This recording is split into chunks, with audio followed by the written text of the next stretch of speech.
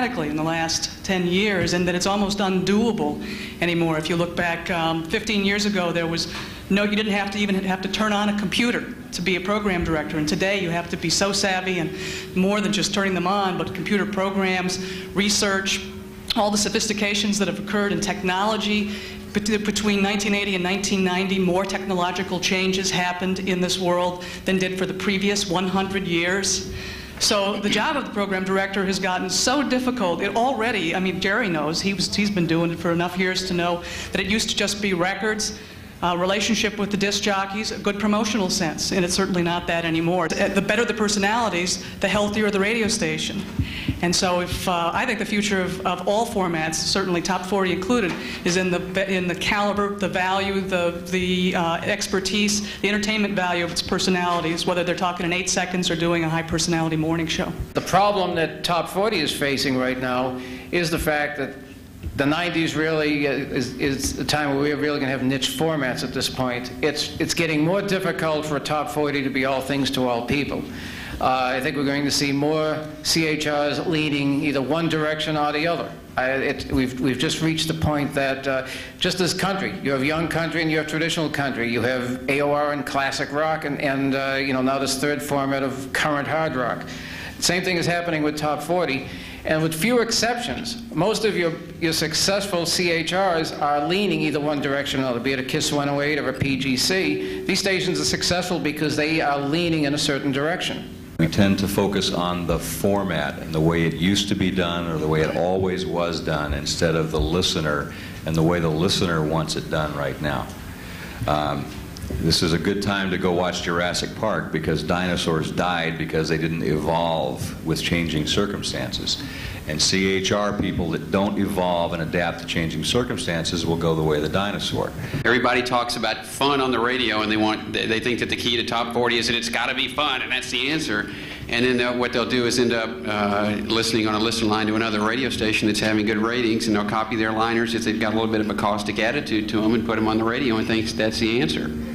And that's not the way that you have fun. It really is. Too many old guys that are controlling the radio station, maybe not the consultant, set them aside for a second. You still got the general manager in the way.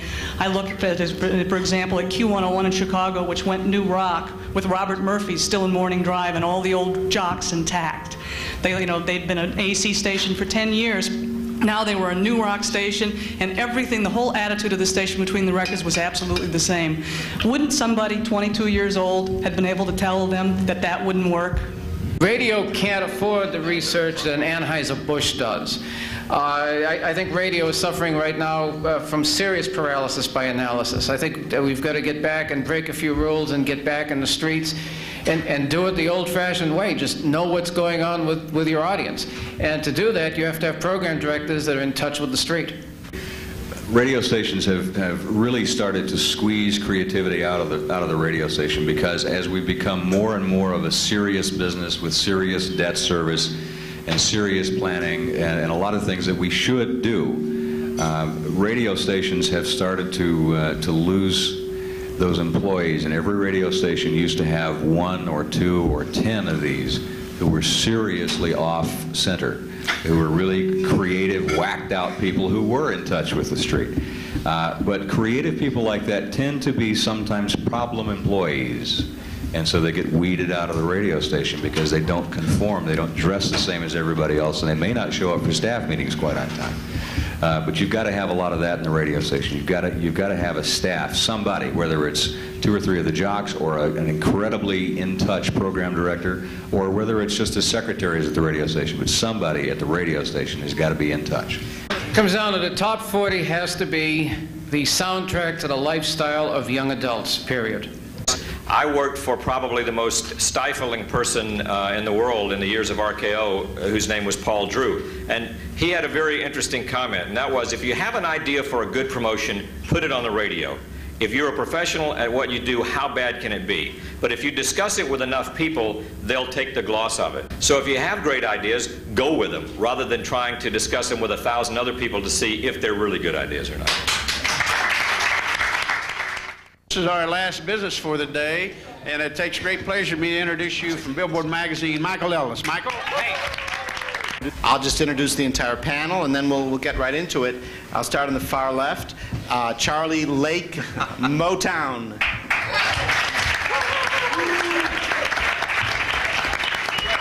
Michael Steele from ERG. Sherwin. Gary Tanner from RCA. Danny Bush from Atlantic. Mark Ratner from Reprise.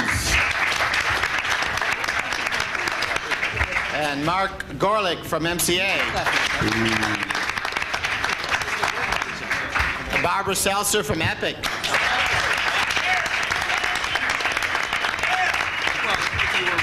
Jerry Blair from Columbia. Bill Fordresher from Zoo.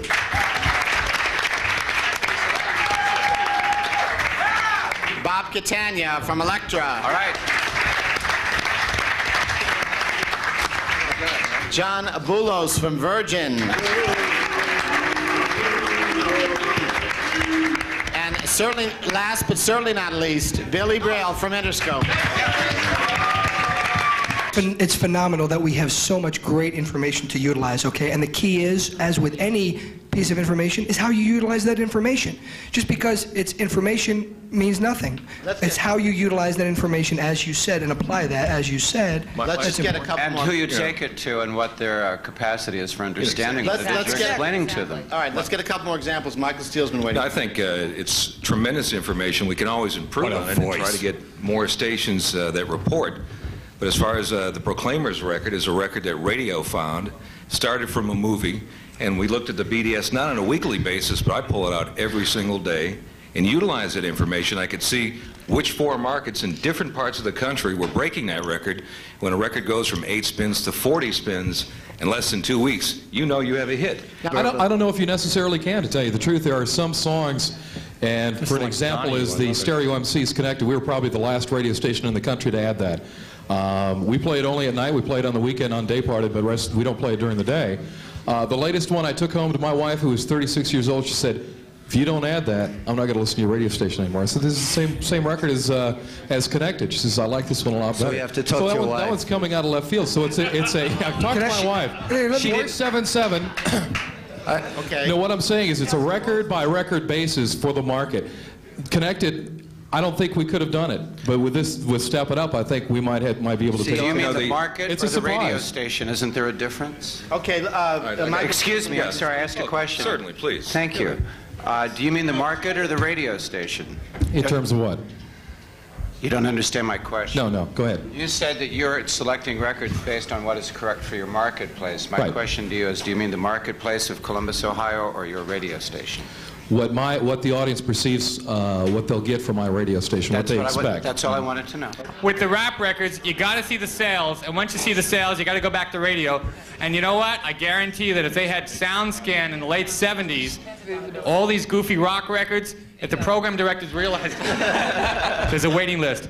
If they had SoundScan in the 70s, a lot of these rock records, which they fought us on, they would have seen that their audience buys that stuff. It's very hard to convince programmers who buys the records. You know, you can have the SoundScan, but you got to say, hey, those are the guys that listen to Mike's radio station. I'm sure that was the problem. You know, is radio more responsive now to sales, in your opinion, than they were? I think the leaders in radio programming have become a lot more interested in sales, at least in my conversations with them over the last couple or 3 years. That is, the 3 or 4 people at radio who will still speak to me. But I think, seeing as how we're now in about year number 16, probably, of serious usage of call-out research in the major markets, and of course now in medium and even smaller markets around the country, thanks to consultants and research groups.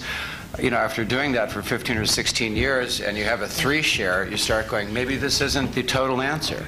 Maybe it's a little more. Maybe it's time to pay a little more attention to what people are really laying their money down for, as opposed to what sounds good to me and why I'm rotating this record 5 times as much as the other one, simply because it has more tempo or what have you.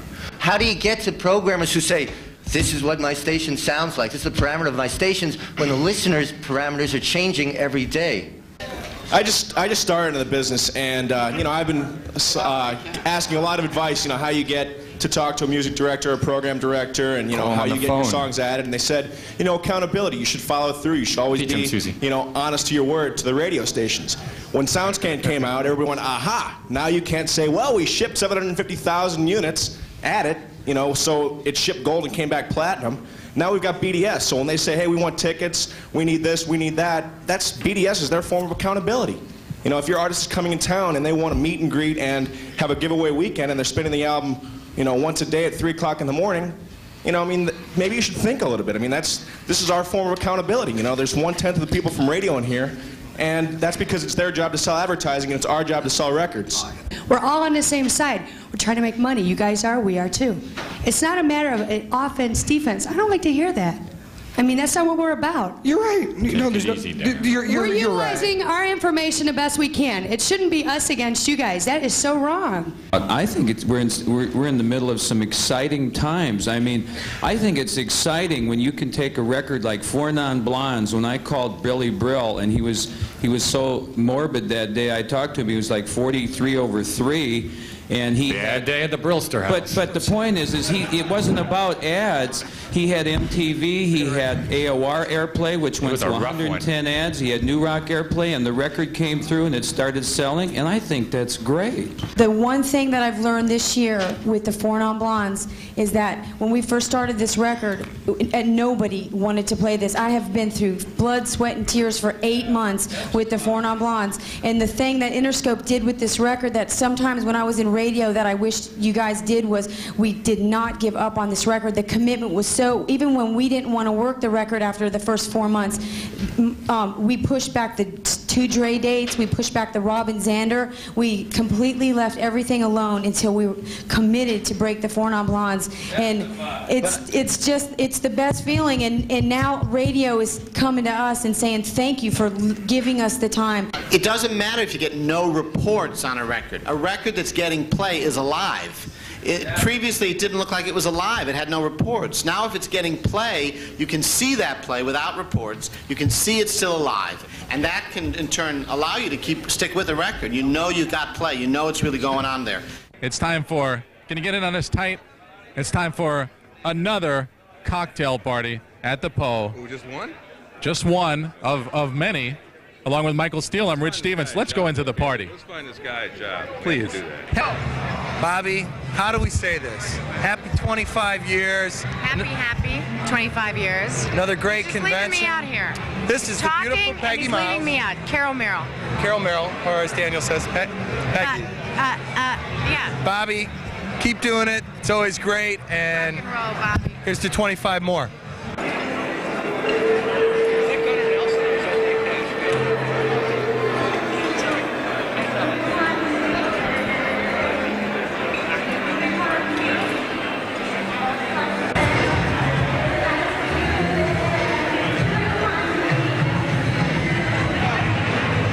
Bobby, congratulations on an amazing 25 years in the business. This is the best convention in the business, and I'm glad to be back here this year. Congratulations on your 25 years in the business. You are the best, and your conventions are the greatest. You are a fantastic host. I'm going to keep coming back year after year because when it comes to conventions, Bobby Poe, you're the best, baby. And Bobby, may the worst thing that ever happened to you be my monologue at the Larry Stevens roast. That was bad. That was bad. Real bad. Real bad. Sucked pretty bad. Pocat. Was it 25 years? 23. It's 23. I don't know. I hear 25. I hear 30. Do I? Let's make it 50 years for the Pocat. And still getting better every year. Adults in Jurassic Park is a big giant dinosaur food keychain para every member of the Bobby Poe Convention. Si casi amorcolas en los devil sign es el morca inmatura dado. Amorcolas en los diciendo marcado. Amorcolas en los tres con porque la miscalan. Porque dicen wearing the signo la haciendo Carlos style for the 90s. Paddling through the school and porque say su nombre, please. What is your name? Heidi. Heidi, do you have a last name? Stoy. Stoy, okay. How do you spell it? S-T-O-Y. No, Heidi. Are we on? And anyway, I get my contact.